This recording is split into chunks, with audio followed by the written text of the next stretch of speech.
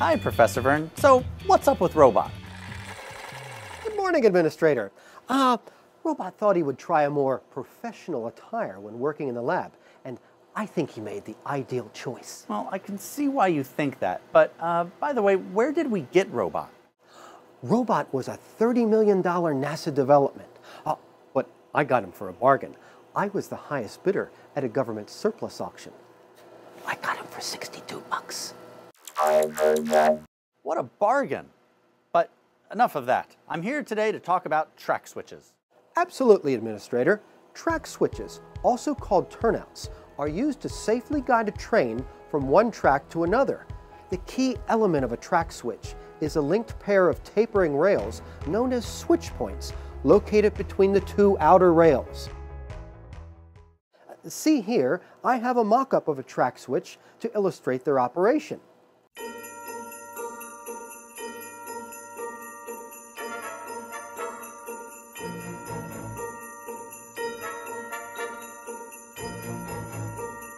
I see we're in the holiday spirit, Professor.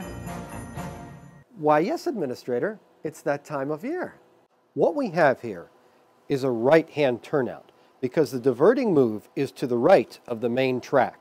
Note the linked pair of switch points located between the two outer rails, as well as a frog, which allows trains to cross over tracks. So this highly technical term frog, I assume is an acronym of some sort. Not really. The thing just looked like a short-bodied amphibian, so it got called a frog. Now to continue.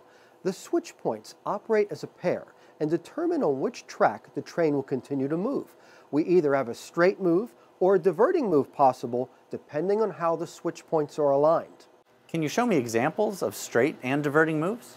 First, it's critical to know that one of the switch points must be closed against one of the outer rails, while the other switch point has an open gap.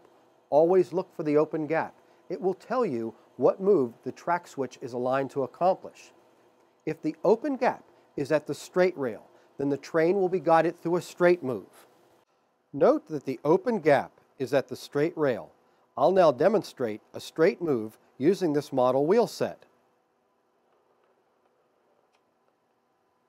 Sounds so simple. Just look for the open gap. Exactly. Now, if the open gap is at the diverting rail, then the train will be guided through a diverting move. Now observe the open gap is at the diverting rail. I'll now demonstrate a diverting move using the model wheel set. But Professor Vern, how do we make sure the track switch works safely? The electric switch machines that move the switch points have multiple safety features. First, it checks for correspondence, meaning that the switch points are properly aligned. There's also a point detector that ensures no gap is present at the closed switch point.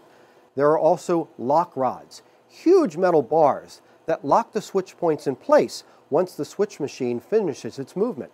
That's great. So what happens if something isn't right?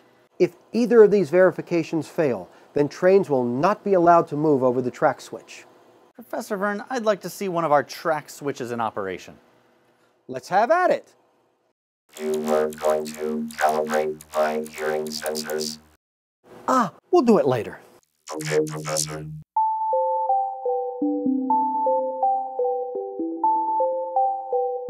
Administrator, I've asked Systems Engineer David Wilson to join us here today. Excellent. Professor Vern, I brought my favorite pizza with me today. Could you put this somewhere safe? Certainly. Robot, put this over there by the railing.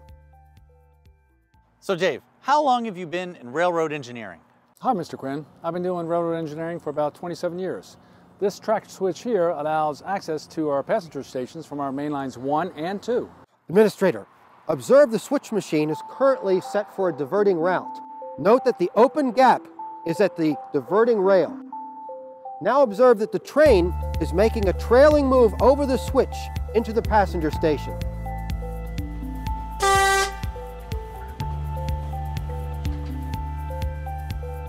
It's a good thing that track switch was properly aligned. Absolutely. Now observe the switch machine is moving the switch points into position for a straight move. Now see that the open gap is at the straight rail. Now observe that the train is leaving the passenger station and making a facing move over the track switch onto the mainline track. Professor Vern, thank you so much for explaining how track switches work on railroads. And hey, where's my pizza?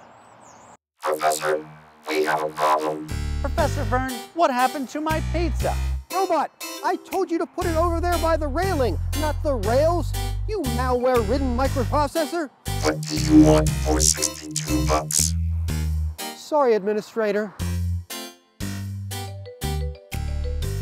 Why does this always happen to me?